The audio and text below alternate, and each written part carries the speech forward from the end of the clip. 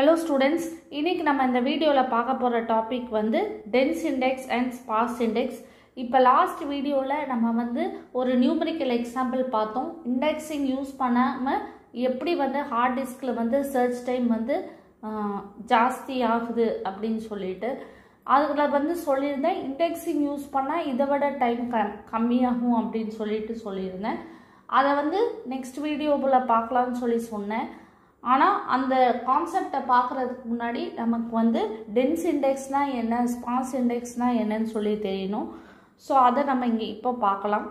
இப்போ நமக்கு வந்து தெரியும் இல்லையா, CPU இருக்குது, ரேம் இருக்குது, ஹார்ட் டிஸ்க் இருக்குது. ரேமுங்கிறது நமக்கு வந்து மெயின் மெமரி, சரியா? இப்போ query வந்து எங்கே எக்ஸிக்யூட் ஆகும்? CPUவில் தான் எக்ஸிக்யூட் ஆகும். query எங்கே ஸ்டோர் ஆகிருக்கு? இந்த பிளாக்ஸில் ஸ்டோர் ஆகிருக்கு. பிளாக்கில் வந்து நமக்கு வந்து ஒரு பிளாக்கில் 10 ரெக்கார்ட்ஸோ அல்லது 100 ரெக்கார்ட்ஸோ நம்ம ஸ்டோர் பண்ண முடியும். அது வந்து ஹார்ட் டிஸ்கை பொறுத்து இருக்கிறது. இப்போ வந்து டைரெக்டாக வந்து CPU வந்து ஹார்ட் டிஸ்கோட இன்ட்ராக்ட் பண்ண முடியாது. ஏன் அப்படின்னு சொன்னால் CPUவோட எக்ஸிக்யூஷன் டைம் வந்து million instructions per second. Heart டிஸ்கோட execution time வந்து 20 இன்ஸ்ட்ரக்ஷன்ஸ் பர் செகண்ட், அந்த மாதிரி 20 அந்த மாதிரி தான் இருக்கும். ஸோ அதனால என்ன பண்ணுது அப்படின்னு சொன்னால் மெயின் மெமரி CPU வந்து மெயின் மெமரிகிட்ட டைரெக்டாக இன்ட்ராக்ட் பண்ணி எக்ஸிக்யூட் பண்ணிக்கணும். ஸோ அப்போது என்ன ஆகும் அப்படின்னு சொன்னால் இந்த பிளாக்கை ட்ரான்ஸ்ஃபர் பண்ணோம். இந்த பிளாக்கில் வந்து நமக்கு எவ்வளோ ரெக்கார்ட்ஸ் வேணாலும் இருக்கலாம். அந்த பிளாக்கில் நம்ம கேட்குற கரஸ்பாண்டிங் query இருந்தது அப்படின்னு சொன்னால் CPU அதை எக்ஸிக்யூட் பண்ணி நமக்கு கொடுத்துரும். அப்படி இல்லைன்னு சொன்னால் இந்த பிளாக்கை திருப்பி ஸ்வாப் அவுட் பண்ணிவிட்டு அடுத்த பிளாக்கை நம்ம மெயின் மெமரிக்குள்ளே கொண்டு வரும். ஸோ இந்த ப்ராசஸ் ரிப்பீட் ஆகிட்டே இருக்கும். ஸோ இப்போ இந்த மாதிரி ஒவ்வொரு பிளாக்கையும் வந்து ஸ்வாப் பண்ணுறது காஸ்ட்லி. ஸோ அதனால தான் நம்ம வந்து என்ன பண்ணுறோம் அப்படின்னா இண்டெக்ஸிங்கிற கான்செப்ட் யூஸ் பண்ணுறோம். ஸ்வாப் பிளாக்கையும் வந்து உள்ள மெயின் மெமரிக்கு ஸ்வாப்பிங் பண்ணி ஸ்வாப் அவுட் பண்ணுறது வந்து அது வந்து ஒரு ஓவர் ஹெட் ஸ்வாப்பிங் எஃபிஷியன்சி கம்மியாயிடும். ஸோ அதனால நம்ம என்ன பண்ணுறோம் அப்படின்னா இண்டெக்ஸ் டேபிளுங்கிற ஒரு கான்செப்டை கொண்டு வரோம், சரியா? இப்போது ஹார்ட் டிஸ்கில் நான் என்ன சொல்லியிருந்தேன், பிளாக்ஸில் இருக்குன்னு சொன்னேன். ஸோ பிளாக்கில் வந்து நமக்கு வந்து 10 ரெக்கார்ட்ஸோ இல்லை 100 ரெக்கார்ட்ஸோ எவ்வளோ ரெக்கார்ட்ஸ் வேணாலும் வந்து ஸ்டோர் பண்ணலாம். அது ஹார்ட் டிஸ்கை பொறுத்து இருக்குது. ஸோ இப்போ இங்கே எப்படி இருக்கும் அப்படின்னா, இப்போ இந்த பிளாக்கில் பார்த்திங்கன்னா நமக்கு வந்து ஒரு பிளாக்கில் 10 ரெக்கார்ட் ஸ்டோர் பண்ண முடியும். இங்கே first record, second record, third, 4, 5, 6, 7, 8, 9. So 9 இங்கே இதையும் சேர்த்து நான் சொன்னேன் 10. ஸோ டோட்டலாக 10 ரெக்கார்ட்ஸ் ஸ்டோர் பண்ண முடியும். ஸோ அது எப்படி இருக்குன்னா இது வந்து ஒரு ரெக்கார்டு, இதை தான் ஒரு ரெக்கார்டுன்னு சொல்கிறேன். இதில் வந்து என்ன இருக்குது, student roll number, name, date of birth, department. So இது வந்து ஒரு ரெக்கார்டு. ஸோ ரெக்கார்ட் 1, ரெக்கார்ட் 2 அப்படி இருக்குது. ஸோ ஒரு பிளாக்கில் நமக்கு வந்து 10 ரெக்கார்ட்ஸ் இருக்குது. இப்போ வந்து நமக்கு வந்து இண்டெக்ஸ் டேபிள்னால் என்னன்னு சொல்லி தெரியணும். ஸோ இண்டெக்ஸ் டேபிளில் வந்து நமக்கு என்னது அப்படின்னா கீன்னு இருக்கும், பாயிண்டர்னு இருக்கும். கீங்கிறது எதை பேஸ் பண்ணி நம்ம சர்ச் பண்ண போகிறோமோ அதுதான் வந்து கீன்னு சொல்லுவோம். பாயிண்டருங்கிறது ஒரு அந்த கீ வேல்யூ வந்து எந்த பிளாக்கை பாயிண்ட் பண்ணுதுன்னு சொல்லி நம்ம சொல்கிறோம், அதுதான் வந்து பாயிண்டர். ஸோ அதுலேயுமே வந்து இண்டெக்ஸ் டேபிளுக்குமே வந்து நம்ம வந்து பிளாக்ஸ் இருக்கும். ஸோ ஒரு பிளாக்கில் வந்து நம்ம எவ்வளோ ரெக்கார்ட்ஸ் வேணாலும் வச்சுக்கலாம், ஹார்ட் டிஸ்கில் இருக்கிற மாதிரியே. அதே மாதிரி இது பிளாக் 1, இது பிளாக் 2, இதுலேயுமே நமக்கு வந்து ஒரு செட் ஆஃப் ரெக்கார்ட்ஸ் இருக்கும். அப்போது இன்னொரு பாயிண்ட் என்ன ஞாபகம் வச்சுக்கணும் அப்படின்னா, size of the hard disk is equal to size of index. எப்படி அப்படி index table size of the block in hard disk is equal to size of the block in index table. ஏன் அப்படின்னு சொன்னால் இப்போ நமக்கு வந்து இண்டெக்ஸ் டேபிள் எதில் இருக்குதுன்னு சொன்னேன், ஹார்ட் டிஸ்கில் தான் இருக்குதுன்னு சொன்னேன். இல்லைனா இப்படி நம்ம யோசிப்போம், ஒரு புக்கை எடுத்துக்கணும், DBMS புக்கில் வந்து நமக்கு இண்டெக்ஸ் பேஜ் ஃபஸ்ட்டில் இருக்கும். ஸோ இண்டெக்ஸ் பேஜ் எந்த சைஸில் இருக்கும், உள்ள நமக்கு போக போக கண்டென்ட் இருக்கும். கண்டென்ட் எந்த அளவுக்கு இருக்கோ, எந்த பேஜ் சைஸில் இருக்கோ அதே பேஜ் சைஸில் தான் நமக்கு இண்டெக்ஸ் இருக்க போகுது. ஸோ அதனால நம்ம அப்படி ஞாபகம் வச்சுக்கலாம். ஸோ இது ஹார்ட் டிஸ்க் கூட இருக்கிறதுனால சைஸ் ஆஃப் த பிளாக் இந்த hard disk is equal to size of the black இந்த இண்டெக்ஸ் டேபிள், ஓகேவா? பட் ஆனால் ஹார்ட் டிஸ்கில் ஒரு பிளாக்கில் வந்து 1000 ரெக்கார்ட்ஸ் வைக்க முடியும்னா இண்டெக்ஸ் டேபிளில் வந்து 1000 ரெக்கார்ட்ஸ் வைக்க முடியும்னு நம்ம சொல்ல முடியாது. பிளாக் சைஸ் மட்டும்தான் நான் வந்து சேமாக இருக்கும்னு சொன்னேன். சரியா? இப்போ வந்து டென்ஸ் அண்ட் ஸ்பார்ஸ் இண்டெக்ஸ்னால் என்னன்னு சொல்லி பார்ப்போம். ஸ்பார்ஸ் இண்டெக்ஸ் அப்படின்னு சொன்னால் வந்து இது வந்து இண்டெக்ஸ் டேபிள், இது வந்து கீ, இது இண்டெக்ஸ் டேபிள், இது பாயிண்டர்.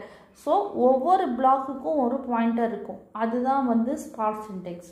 ஸ்பார்ஸ் இண்டெக்ஸ்னால் என்ன அப்படின்னு சொன்னால் இது ஹார்ட் டிஸ்கில் வந்து இது பிளாக் 1, பிளாக் 2, பிளாக் 3. இப்போ நம்மளோட இண்டெக்ஸ் டேபிள் எப்பயுமே வந்து சார்ட்டடாக இருக்கும். சரியா? அது நம்ம எப்பயுமே நோட் பண்ணணும். ரெண்டாவது வந்து என்ன அப்படின்னு சொன்னால் ஸ்பார்ஸ் இண்டெக்ஸ் பொறுத்த வரைக்கும் ஒவ்வொரு பிளாக்குக்கும் ஒரு பாயிண்டர் தான் இருக்கும். ஸோ இப்போ பிளாக் B1க்கு 4ங்கிற வேல்யூக்கு பாயிண்ட் பண்ணியிருக்கு, பிளாக் B2ல் 18ங்கிற வேல்யூக்கு பாயிண்ட் பண்ணியிருக்கு, பிளாக் B3ல் 27ங்கிற வேல்யூக்கு பாயிண்ட் பண்ணியிருக்கு. ஸோ ஸ்பார்ஸ் இண்டெக்ஸ் அப்படின்னு சொன்னால் ஒவ்வொரு பிளாக்குக்கும் ஒரு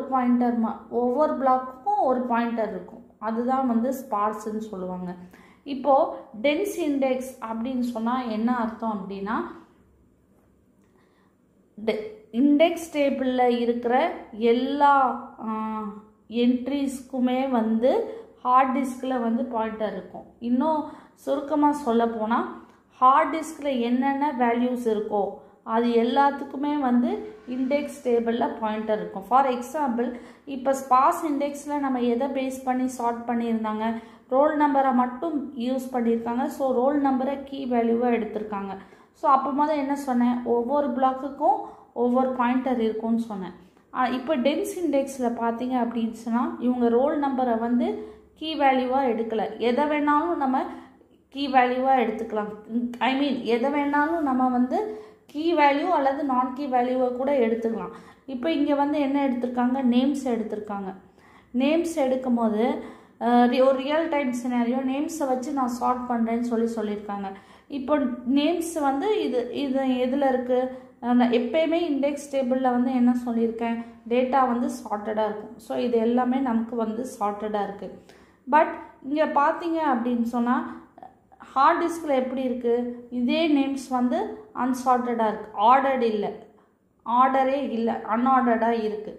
ஸோ அப்போது என்ன பண்ணுவோம், இந்த இண்டெக்ஸ் டேபிளில் இருக்கிற ஒவ்வொரு நேம்ஸுக்கும் நம்ம பாயிண்டர் கொடுக்க வேண்டியது இருக்கும். ஏன் அப்படின்னு சொன்னால் ஆக்னஸ்ங்கிறது இப்போ இதை பொறுத்த வரைக்கும் ஒரு பிளாக்ல இருக்குது. இண்டெக்ஸை பொறுத்த வரைக்கும் நம்ம என்ன நினைப்போம், அது பிளாக் 1ல் தான் இருக்கணும்.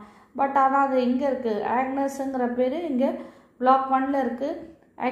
அக்கீலுங்கிற பேர் அகெயின் பிளாக் 3ல் இருக்குது. ஸோ நமக்கு வந்து என்ன ஆகுது அப்படின்னு சொன்னால் நேம்ஸ் வந்து இண்டெக்ஸ் டேபிளில் சார்ட்டடாக இருக்குது, ஹார்ட் டிஸ்கில் வந்து நேம்ஸ் வந்து அன்சார்ட்டடாக இருக்குது, அன்ஆர்டர்டாக இருக்குது. ஸோ அதனால நம்ம டென்ஸ் இண்டெக்ஸ் யூஸ் பண்ணோம். டென்ஸ் இண்டெக்ஸ் என்ன சொல்லுது அப்படின்னா இண்டெக்ஸ் டேபிளில் இருக்கிற டேட்டாக்கும் ஒவ்வொரு என்ட்ரி இருக்கும் அப்படின்னு சொல்கிறாங்க. ஸோ இங்கே மொத்தம் நமக்கு எவ்வளோ டேட்டா இருக்குது, 10 டேட்டா இருக்குது. ஸோ 10 டேட்டாக்கும் என்ட்ரி இருக்கா, பாயிண்டர் இருக்கா, அதுதான் வந்து டென்ஸ் இண்டெக்ஸ். சரியா? இப்போது in a dense index there is an index record for every search key value in the database. So every search key value அப்படின்னு சொன்னால் ஒவ்வொரு வேல்யூக்கும் நமக்கு வந்து இருக்குது, ஒவ்வொரு வேல்யூக்கும் வந்து நமக்கு இருக்குதுன்னு சொல்கிறாங்க. இது எல்லாமே இண்டெக்ஸ் டேபிள். ஸோ இதுக்கு வந்து எங்கே இருக்குதுன்னு சொல்லி நமக்கு பாயிண்ட் பண்ணியிருக்காங்க, எந்த பிளாக், ஒவ்வொரு நேமும் எந்த பிளாக்ல இருக்குதுன்னு நம்ம சொல்லிக்கிறாங்க. சரியா? This maths searching pastor. So எல்லாத்துக்கும் பாயிண்டர்ஸ் இருக்கிறதுனால நம்மளால் ஈஸியாக ஐடென்டிஃபை பண்ண முடியும். அட் த சேம் டைம் வந்து அந்த பாயிண்டர்ஸ் வந்து என்ன ஆகுது அப்படின்னு சொன்னால் it requires more space to store index record it self. ஏன்னா ரொம்ப பாயிண்டர்ஸ் யூஸ் பண்ணதுனால ரொம்ப ஸ்பேஸ் ஆக்குப்பை பண்ணுது. அதுக்கப்புறம் அன்கிளஸ்டர்ட் index must be tense. அன்கிளஸ்டர்ட் index அப்படின்னு சொன்னால் என்ன அர்த்தம்னா நமக்கு வந்து இண்டெக்ஸ் ஃபைலில் வந்து எப்பயுமே சார்ட்டடாக தான் இருக்கும். மோரோவர் நம்ம எப்படி சர்ச் பண்ண போகிறோம், இண்டெக்ஸ் ஃபைலை பேஸ் பண்ணி தான் நம்ம சர்ச் பண்ண போகிறோம். ஒன்லி திங் நமக்கு வந்து அது ஸ்பார்ஸ் இண்டெக்ஸாக டென்ஸ் இண்டெக்ஸான்னு சொல்லணும். டென்ஸ் இண்டெக்ஸ்ன்னு சொல்லும் போது இண்டெக்ஸ் ஃபைலில் இருக்கிற எல்லா டேட்டாக்கும் பாயிண்டர்ஸ் இருக்கும். ஸ்பார்ஸ் இண்டெக்ஸ்ன்னு சொல்லும் போது இண்டெக்ஸ் ஃபைலில் இருக்கிற ஒவ்வொரு பிளாக்ல ஒவ்வொரு டேட்டாக்கு மட்டும் பாயிண்டர் இருக்கும், அதுதான் வந்து ஸ்பார்ஸ் இண்டெக்ஸ். இப்போ அன்கிளஸ்டர்ட் இண்டெக்ஸ் மஸ்ட் பி டென்ஸ் அப்படின்னு சொன்னால், இப்போ இங்கே இண்டெக்ஸ் ஃபைலில் வந்து இது சார்ட்டடாக இருக்குது, நேம்ஸ் வந்து சார்ட்டடாக இருக்குது. வேறஸ் இது ஹார்ட் டிஸ்கில் எப்படி இருக்குது, நேம்ஸ் வந்து அன்சார்ட்டடாக இருக்குது.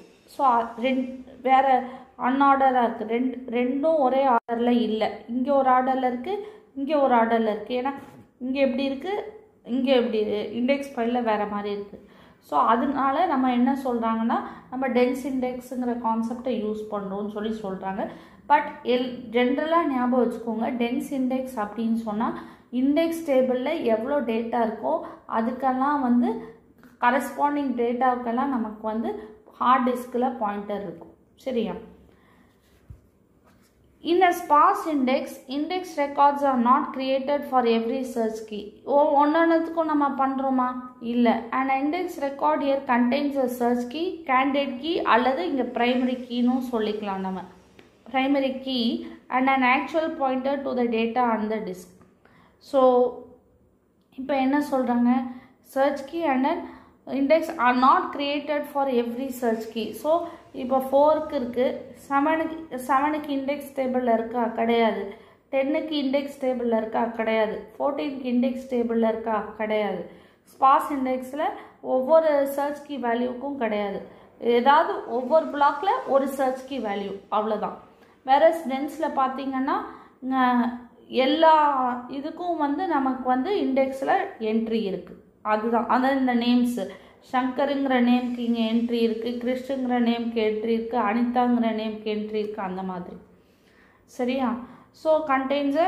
ஸோ இது வந்து ப்ரைமரி கீ, கேண்டிடேட் கீ அல்லது ப்ரைமரி கீ யூஸ் பண்ணும்போது நம்ம ஸ்பார்ஸ் இண்டெக்ஸ் யூஸ் பண்ணலாம்னு சொல்கிறாங்க. அதை நான் வந்து ப்ரைமரி இண்டெக்ஸ் இதில் நம்ம டீட்டெயில்டாக டிஸ்கஸ் பண்ணி பார்க்கலாம். சரியா? தனியாக அதை டிஸ்கஸ் பண்ணி பார்க்கலாம். ஸோ இப்போ ஸ்பார்ஸ் இண்டெக்ஸ் வந்து எப்போ அலோடு அப்படின்னு சொன்னால், ரெக்கார்ட்ஸ் ஆர் சார்ட்டட் இந்த ஹார்ட் டிஸ்க். ஹார்ட் டிஸ்க்லேயும் ரெக்கார்ட்ஸ் வந்து சார்ட்டடாக இருந்தால் மட்டும்தான் நம்ம ஸ்பார்ஸ் இண்டெக்ஸ் யூஸ் பண்ண முடியும். ஏன் அப்படின்னு சொன்னால், இப்போ இங்கே ரோல் நம்பரை பேஸ் பண்ணி தான் நம்ம இது பண்ணுறோம். ரோல் நம்பர் இங்கே எப்படி இருக்குது, ஹார்ட் டிஸ்கில் எல்லாமே சார்ட்டடாக இருக்குல்ல, அப்போ தான் நம்ம ஸ்பார்ஸ் இண்டெக்ஸ் யூஸ் பண்ண முடியும். டென்ஸ் இண்டெக்ஸ் பார்த்திங்கன்னா நம்ம நேம்ஸில் யூஸ் பண்ணுறோம். இங்கே நேம்ஸ் வந்து சார்ட்டடாக இருக்கா? கிடையாதா? ஆர்டரில் இல்லை. ஸோ அப்போ மாதிரி நம்ம டென்ஸ் இண்டெக்ஸ் யூஸ் பண்ணுவோம். சரியா? To search a record, we first proceed by the index record and reach the actual location of the data. இப்போ நம்ம வந்து ஸ்பார்ஸ் இண்டெக்ஸில் வந்து இப்போ எனக்கு வந்து 19ங்கிற டேட் வேல்யூ வேணும் அப்படின்னு சொன்னால் என்ன பண்ணுவேன், இப்போ இந்த இண்டெக்ஸ் டேபிளில் பார்த்து எனக்கு 19ங்கிற வேல்யூ 18க்கும் 27க்கு நடுவில் இருக்குதுன்னு தெரியும். ஸோ 18 வந்து எங்கே இருக்குது? பிளாக் 2ல் இருக்குது. ஸோ என்னோடய கெஸ் என்ன இருக்கும், 19ம் பிளாக் 2ல் இருக்கும், இல்லைனா அது பிளாக் 2ல் தான் இருக்கும்னு சொல்லி நான் கன்க்ளூட் பண்ணுவேன். ஏன் அப்படின்னு சொன்னால், ஸ்பார்ஸ் இண்டெக்ஸில் ஒவ்வொரு பிளாக்குக்கும் ஒரு என்ட்ரி மட்டும்தான் நம்ம கொடுத்துருவோம். ஸோ ஈஸியாக நம்ம வந்து லொக்கேட் பண்ண முடியும். ஏன் அப்படின்னு சொன்னால், அது ஹார்ட் டிஸ்க்லேயும் அந்த வேல்யூ வந்து சார்ட்டடாக இருக்கிறதுனால. சரியா? இப்போ சப்போஸ் நம்ம வந்து தேடுற டேட்டா நமக்கு கிடைக்கல அப்படின்னு சொன்னால், இது என்ன பண்ணும் அப்படின்னு சொன்னால், ஹார்ட் டிஸ்கில் வந்து இப்போ எனக்கு வந்து இப்போது சப்போஸ் 35ங்கிற வேல்யூ நான் தேடுறேன் அப்படின்னு சொன்னால், இப்போ இண்டெக்ஸ் டேபிளில் இல்லை அப்படின்னு சொன்னால் அது என்ன பண்ணும், டைரெக்டாக ஹார்ட் டிஸ்கில் போய் சீக்வென்ஷியல் சர்ச் பண்ண ஆரம்பிச்சோம். ஒன்று ஒன்றா பார்க்க ஆரம்பிச்சிடும் இருக்கா இல்லையான்னு சொல்லிட்டு. சரியா? அதான் வந்து சொல்ல வராங்க. ஸோ இந்த வீடியோவில் நம்ம டென்ஸ் இண்டெக்ஸ்னால் என்ன, ஸ்பார்ஸ் இண்டெக்ஸ்னால் என்னன்னு சொல்லி பார்த்தோம். அடுத்த வீடியோவில் நம்ம வந்து அந்த நியூமரிக்கல் எக்ஸாம்பிளை வந்து இண்டெக்ஸிங் யூஸ் பண்ணால் எப்படி சர்ச் டைம் கம்மி பண்ணலான்னு சொல்லி பார்க்கலாம். தேங்க்யூ.